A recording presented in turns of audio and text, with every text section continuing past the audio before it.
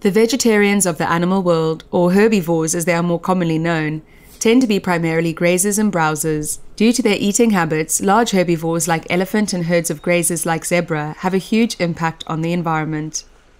The black rhino, for example, has a pointed upper lip, useful for plucking leaves and fruit from branches and eating longer grasses. On the other hand, white rhino are square-lipped, eating like lawnmowers and preferring shorter grass. On our way back to camp, we've bumped into this big guy, a lovely white rhino.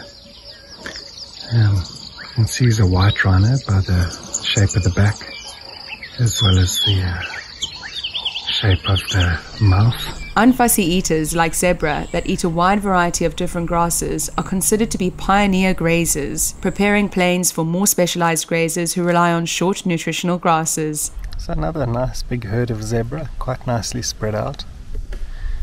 If you look at the tummy of this one furthest behind us, you'll see it's quite big. That's not an indication that he's well fed and fat. Zebra are known as hind gut fermenters. And so what that means is that they eat in bulk. They eat in bulk and they don't digest a huge amount of what they eat. Herbivores also help balance ecosystems by opening trails and creating space for other smaller animals to move around. They can influence the spread of species, with seeds being distributed in their dung along migration routes, so helping to improve the diversity of flora. Successful translocations of zebra and wildebeest this year have helped to rebuild struggling ecosystems.